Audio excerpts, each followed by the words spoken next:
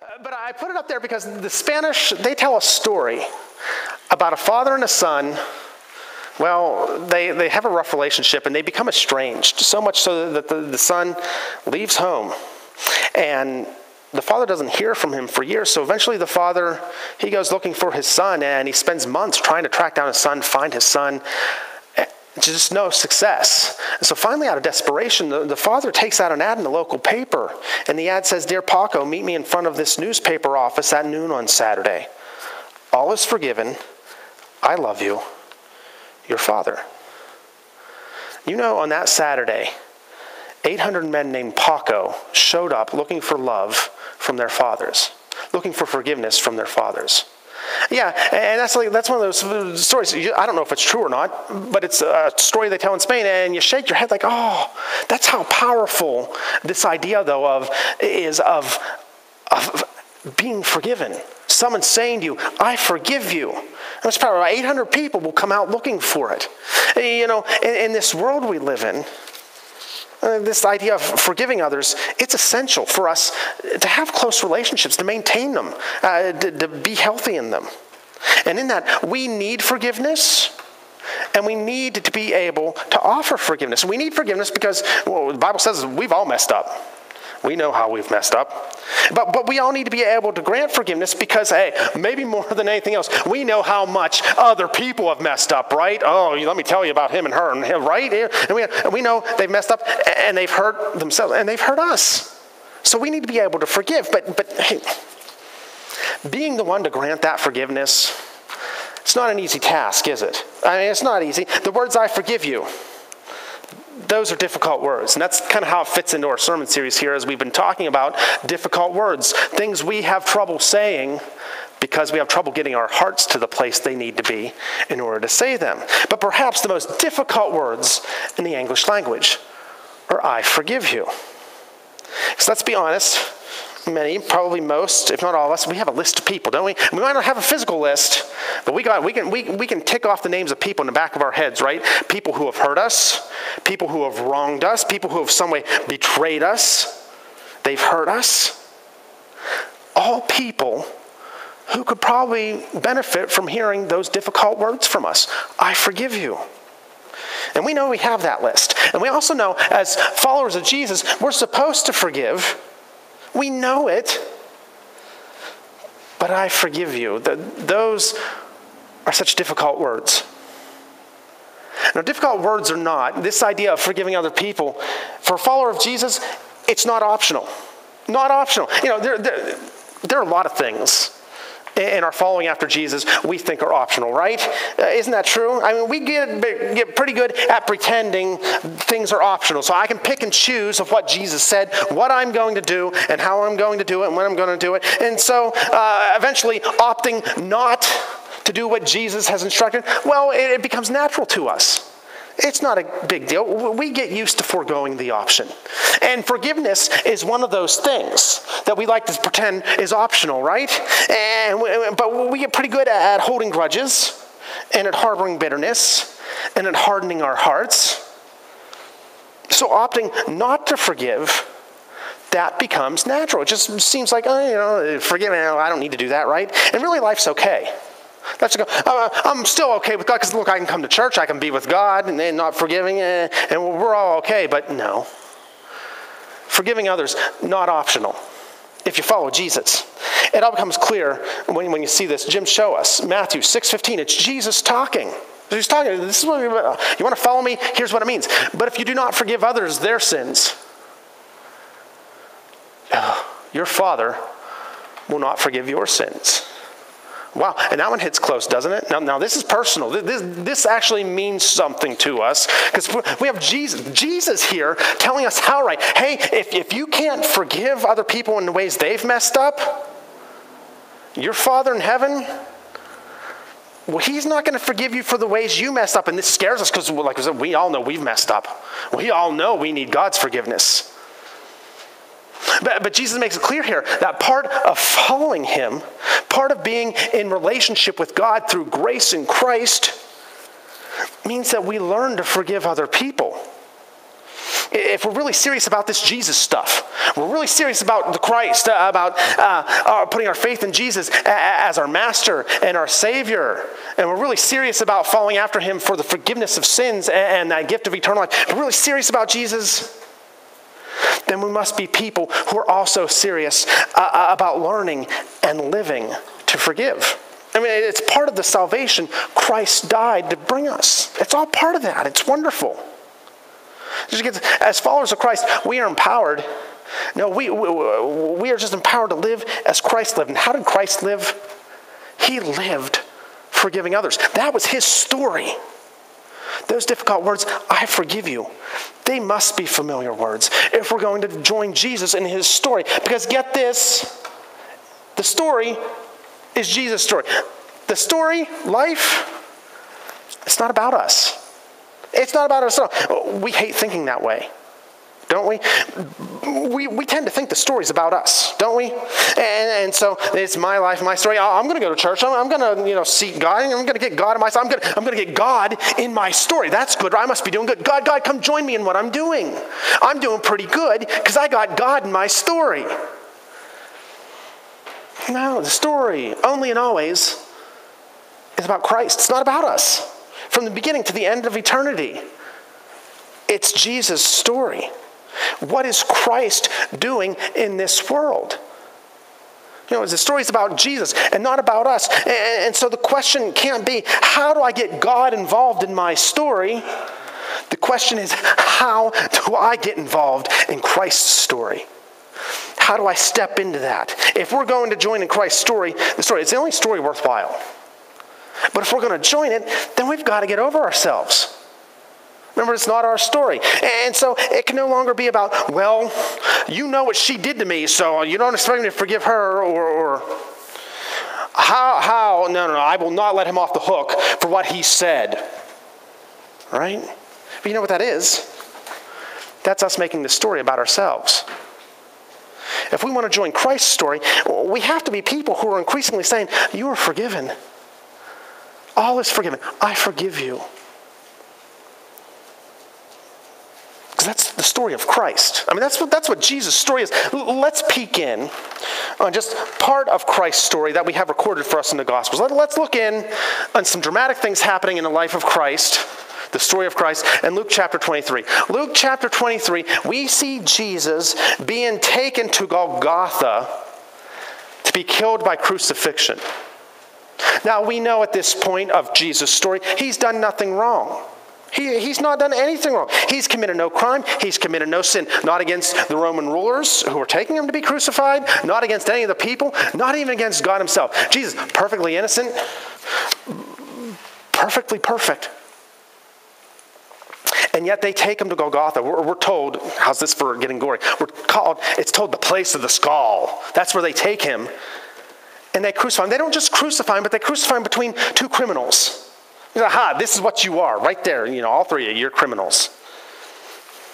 They nail his hands and his feet to the cross, and they leave him to hang there to asphyxiate and die. How gruesome. And while they're doing this, while these people are carrying out this brutal death sentence against him, an innocent man, well, we see Jesus utter these words. Jim shows we know these words, right? Luke 23:34, Jesus said, Father, forgive them, for they do not know what they are doing. Father, forgive them. You're forgiven. This is Jesus' story. That's what it's all about. And we see in this story that there's no excuse for us not to forgive other people, because Jesus uttered these words of forgiveness about the men who crucified him as they were crucifying him. Guaranteed, whatever reason you have in your life that makes it difficult to say the words you are forgiven to somebody, Jesus' experience here, it's infinitely more difficult. And yet he says these words. This is the story of Christ. We are called to by faith. If Jesus says these words, then to join him in his story, we need to be saying these words. I forgive you. Because get this, not only did Jesus say these words, he means these words. Let's be honest. Sometimes things that are difficult to say, well, they're not difficult because we can say them without really meaning them, right? We talked last week how sometimes kids, we tell them to say they're sorry and they're like, I'm sorry, right? We don't mean words. We can do the same thing with the words, you are forgiven.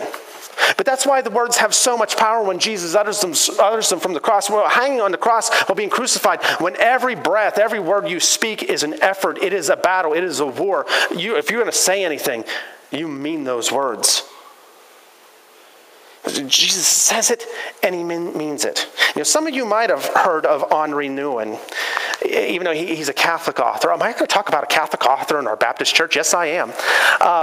He's a Catholic author, and he's written quite a few books and articles that are more devotional in nature, more meditative. And I've actually read a couple of his things, but I want you to listen to something he wrote in his book, The Return of the Prodigal Son.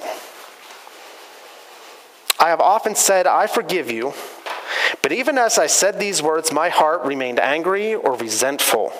I still wanted to hear the story that tells me that I was right after all.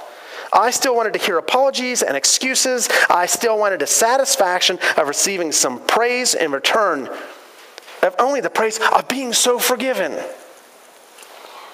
Now, we got familiar stuff here, isn't it? Most of us could have written this. Because isn't this how a lot of times we forgive? We say, I forgive you, but we hold on to that anger. We hold on to that resentment. And we want recognition then for being the one who's generous enough to forgive. And we expect other people to fully admit their guilt and to fall over themselves, recognizing us and how great we are. You know what that is? That's saying, I forgive you, without really meaning it. That's us once more making the story about us. But the story is about Christ. If we want to join this eternal story, we must forgive. Not only say, I forgive you, but we have to really mean it. We don't hold on to any of those other things when we say, I forgive you. Because that's the story Christ showed us how to live. We read this encounter on the cross, and he's showing us. He's showing us how to do it. Because if Christ can mean, I forgive you, forgive them, if he can mean that from the cross, then certainly we can mean it in the lesser situations. And all our situations are lesser. Now let me clarify. When I say our situations are lesser, I don't mean they're easy. I don't mean they're painless. I don't mean we haven't been hurt by other people. Some of you have been hurt so badly and deeply by other people that if you explain to us what you were hurt by, we would say, well, that's unthinkable. We might even use the term and say, that's unforgivable. You've been hurt deeply. And so maybe you've been hurting for a long, long time. The pain is real. The hurt is real. Jesus knows it. He sees it. He cares for you in that pain and that hurt. And from the cross, Jesus beckons you to join his story of forgiveness. Because Jesus, he's dying on that cross to take away all your hurt and pain. It's not just about, hey, I'm going to be forgiven for my sins. Jesus says, ultimately, the cross is about taking away all your hurt, all your pain. And so he calls you to join his story, to be set free in forgiveness within his story. He calls you to say of those who have hurt you, Father, forgive them. I forgive you. So in doing so, he calls you to enter his healing presence as you join him in his story. See, when Jesus says from the cross, Father, forgive them, he's not only inviting us into his story, he's including us in his story. Whether we want to be in that story or not, he includes us. He draws us in. Because it seems to me, Jesus isn't only speaking of the Roman soldiers there who were nailing him to that cross. Right? Because it wasn't the Romans who put Jesus on the cross. Jesus makes it very clear in Scripture that all he has to say is say the word and a legion, thousands of angels, they're going to come and they're going to fight for him and they're going to send him forward. They're going to get him out of there. All he's got to do is say it. See, it wasn't the Romans that put Jesus on that cross. We know what put Jesus on the cross. The sins of the world put Jesus on that cross. Jesus stayed on that cross to pay the penalty for the sins of the world. It means my sins put Jesus on the cross. Your sins put Jesus on that cross. So when Jesus utters from the cross, Father, forgive them, he's including you and me in that phrase. He's including us in his story. And from the cross, Jesus says, I forgive you. Difficult words. So I say all that to point out what's going on when we fail or we refuse to forgive others. What's going on is that we're actually failing to recognize just how deeply we have been forgiven by Jesus and his death on the cross. We are failing to recognize the steep cost God paid so that he could say, I forgive you, to me, to you. Look how the Apostle Paul puts it. Jim, will you show us in Colossians 3:13? Forgive. A command. Forgive as the Lord forgave you. We forgive others because we have been forgiven, and we have been forgiven deeply by our God. And I don't think we can ever experience the full joy of forgiveness we have from God the Father through Jesus Christ while we are refusing to forgive other people. Because refusing to forgive others, that's us saying, I'm going to go down and I'm going to write my own story. But when we say, I forgive you, that's a doorway. That's a doorway Jesus gives us to enter into his story. A story where we experience forgiveness to its utmost glory. See, we can step into Christ's story through forgiving others, or we can remain in our story of unforgiveness, our story of embittered, hardened hearts. And that's an ugly place. You know, I've had that in my life, and I've been there. And why do we want to stay there? It's a bad place to be. All we're doing is hurting ourselves. We fail to forgive, we hurt ourselves. And Robert Harvey and David Benner, in their book entitled Understanding Forgiveness, they talk about how we hurt ourselves when we refuse to forgive other people. And to help us understand, they suggest this idea, I'm making a fist, and everyone make a fist, and hold it tight, as tight as you can, clench it. Keep going, or you can let it go. But imagine if you did that after about 1 minute, as tight as you can, for a whole minute, you'd start feeling discomfort. After just 1 minute. But imagine now, you hold your fist with that tension for weeks, months, years, decades. What's going to happen? That's going to be outright pain. It's going to become an unhealthy part of your body, and it's going to make misery in your entire existence. You see, it's a metaphor from when we hold on to things instead of forgiving, instead of letting them go. When you refuse to forgive, you might actually hurt somebody. You can get back at them, right? By not forgiving them, and that might give you some personal satisfaction. Just, I'm getting back at them in some way. But almost without exception, the pain of that clenched resentment that you hold in you, it's much worse to your soul. It's this self-inflicted paralysis that affects your entire life. It affects your entire story. Your entire story is poisoned. See, when someone wrongs us, and therefore we are given the opportunity to forgive, to say, I forgive you, that's actually Christ inviting us to join him in his story. No story could be greater. So often we're just concerned about my story. But next to the story of Christ, next to the story of eternity, our stories, they're pointless, they're puny. They're nothing. So Jesus says, come into my story. This is the greatest story. And he calls us into it by calling us to forgive other people. The question for us all today, who do you need to forgive today? Right? To whom do you need to speak those difficult words, I forgive you? And maybe you can't actually speak those words, but who do you need to, at least in your mind, speak those words to, I forgive you? Where's your heart hardened? Next to whom are you failing to recognize just how deeply you have needed forgiveness and received forgiveness?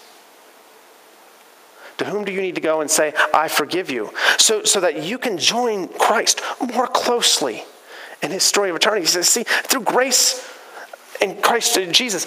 Faith, we're with Jesus. But this is about, hey, how can we join him more closely in his story?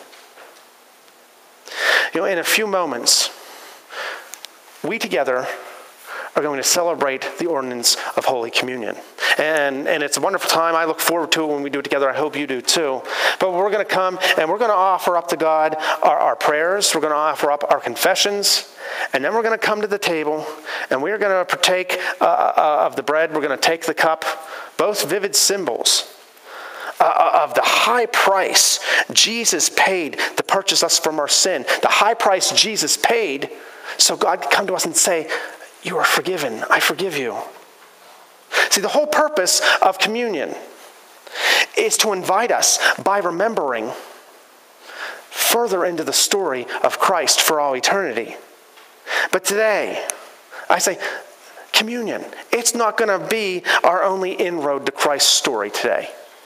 Today, let's join Christ as we forgive others. Today, Jesus invites us to know him and the power of his death and resurrection in greater ways by saying to others, I forgive you.